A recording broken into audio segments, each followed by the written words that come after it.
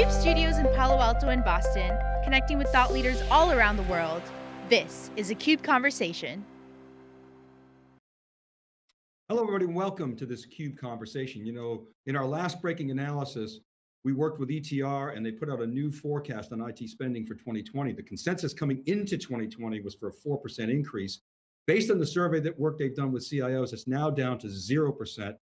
Surprisingly, about 40% of the CIOs and IT practitioners that they interviewed said they expected no change in IT budget for 2020, and a surprising 21% say they actually expect to increase spending as a result of work from home infrastructure. Still a very large portion of the survey sample said they're going to decrease spending, and that's why they're now calling, ETR is calling for a flat spending in 2020.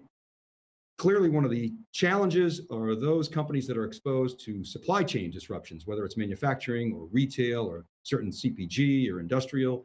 And with me today to talk about specifically supply chain within the storage market and within Pure Storage is Mike Fitzgerald, who's the VP of Operations at Pure.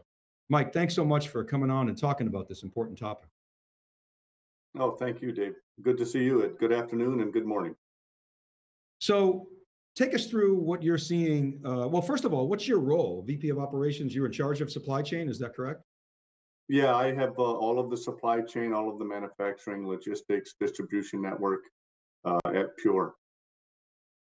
So what's going on with, what are you seeing in the industry, talking to your colleagues? I'm sure you're discussing this with your peers. Give us the high level and the macro, and then we'll get into what's going on with Pure specifically. Well, certainly there, within early January, we started to hear whispers out of the Far East that there were going to be some potential implications with the supply chain. So at that point in time, we did a lot of actions and activities at Pure to try to stay ahead of that, with speed being one of the key things that we wanted to make sure we were focusing on. But the industry as a whole, there was a lot of focus over the last several months in how do we make sure that not only do we understand what our risk is in the Far East / China, but how do we mitigate that risk? And then as we've transpired and things have gotten to where we are now, is the risk has become more of a global risk in terms of a supply chain management role. So was it the exposure to China? Was it really NAND supply because that's been sort of zigging and zagging for the last, several periods? Can you give us a little bit more color on really what you were paying attention to in terms of some of those hotspots? Yeah, well, one of the things we tried to do early on is the design of our supply chain at Pure. We've tried to diversify that. We've got a portfolio-based footprint across the globe. Early on, we took a lot of steps to minimize the amount of reliance on China. A lot of that was driven by tariff implications, but certainly it's become our friend as we've gotten into the situation with the COVID. So a lot of actions and activity in that space to make sure that we've got a responsive supply chain in place from a global perspective. On the NAND, there's a lot of discussion, a lot of actions and activities in relationship to NAND. Certainly with the rising price, the market demands, what's going on with the supply versus demand ratios. But one of the things that we have a huge advantage of at Pure is that we build our own SSDs. So NAND is a component, is what we're buying, which is not directly related to what I would call China shortages. A lot of the NAND is not built in China that we consume and put into our SSDs. So are you saying that Pure is not having any kind of supply chain disruption, or you're managing that? What are you doing there specifically, and how much of that is just sort of reduced demand versus sort of your approach to supply chain? Can you address that? Yeah, we are not seeing a reduced demand right now. And one thing, kind of an overarching statement is, we have plenty of supply available right now. Our entire portfolio is at standard lead time, and so we've got product in place. As a matter of fact, we've seen an uptick in some of the demand streams, specifically in VDI, as well as in Pure as a service or less human element. The VDI certainly for the work from home type of scenarios. So we're actually seeing what I would call more of an increase in demand with shorter lead times, driving us to put product on site in emergency situations.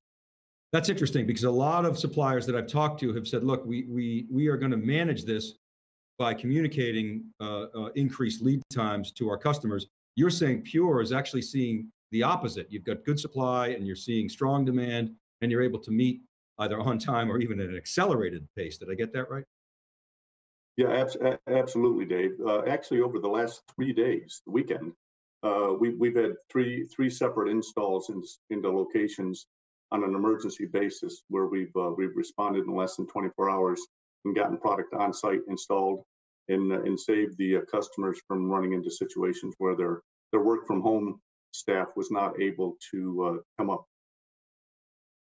You know, Mike, you've obviously got a lot of experience in this space, operations and supply chain. You've done this for a while. Pure as a company does a lot of things differently. I've been following them since the early days of Pure, but I have to be honest, I've never really dug into Pure's supply chain, approach and any differentiation you have there. How would you compare Pure's approach to others that you've seen in the industry, maybe either historically or what you're seeing today? What are you guys doing that's different? Yeah, well, we've designed our supply chain to be a responsive supply chain with the recognition we're growing, roughly 20% year over year. We're leaning into the supply chain to be able to not only enable that growth, but to be able to enable surge. So some of the things that we do in designing the responsive supply chain, we talked earlier about making sure we have the right manufacturing footprint and that we've got the right risk mitigation so that we can have that portfolio approach related to diversity in this footprint. But we've actually staged material in the supply chain intentionally to enable us to be able to surge in response to demand increases. We've done the same with capacity. So we've actually leaned into our network and increased capacity to be able to absorb surges in demand, which is certainly paying off for us now in this situation where early on in January, we started seeing the signs that we were going to have some demand constraints. So we went out and placed buys. We went long is probably the best way to put it, and tried to make sure that we were stocking up accordingly, so that if indeed there was a constraint that happened or a constrained environment, that we had product available, and that's what's paying off for us right now.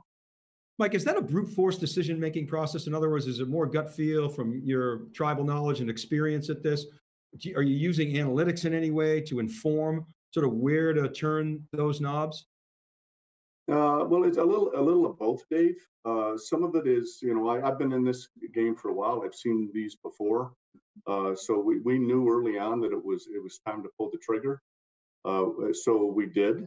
One of the advantages we've got at Pure is we're a small team. We're a nimble team. Decisions can be made today and implemented this afternoon. And that's basically the way that we did it. We got the right stakeholders together.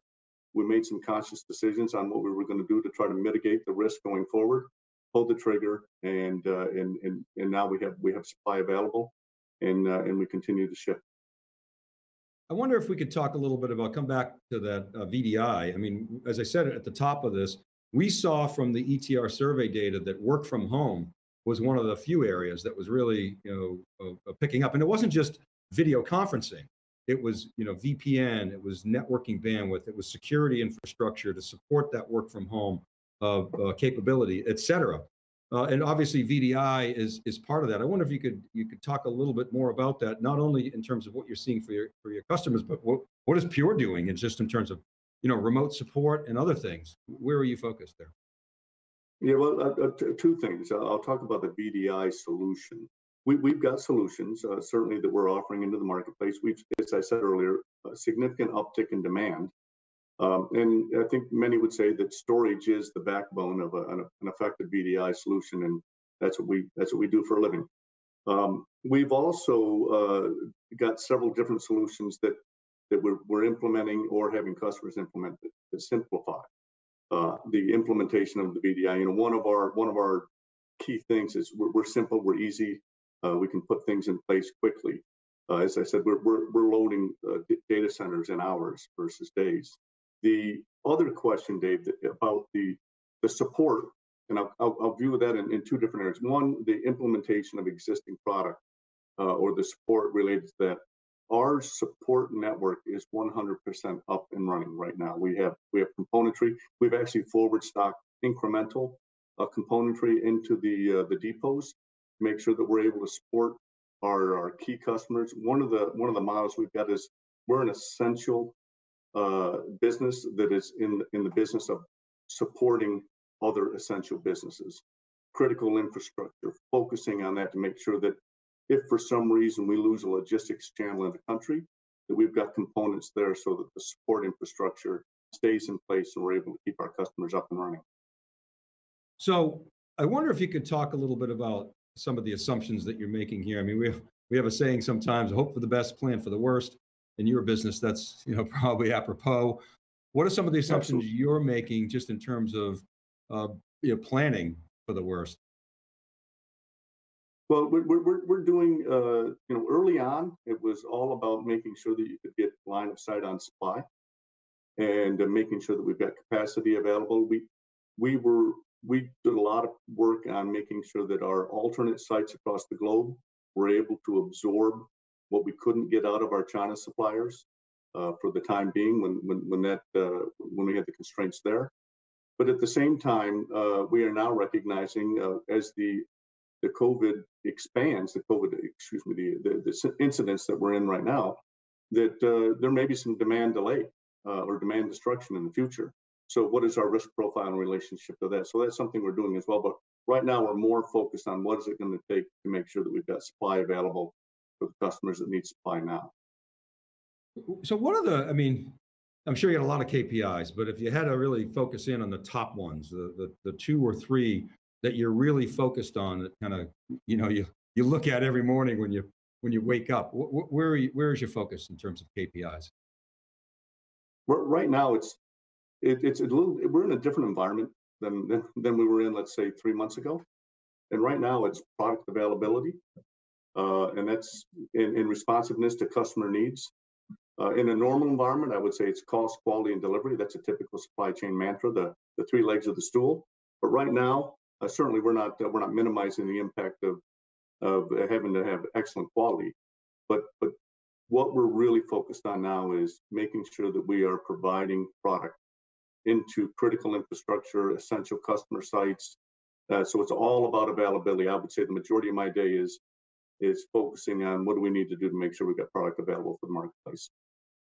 Well, Mike, we're seeing, the people around the world, not only in the United States, but globally, respond to this crisis. We're all doing our own part. Clearly I assume before you were waking up, that assumes you were sleeping, and I know you're not getting much sleep, but I want to thank you for coming on and sharing with us some of the things that are going on with Pure.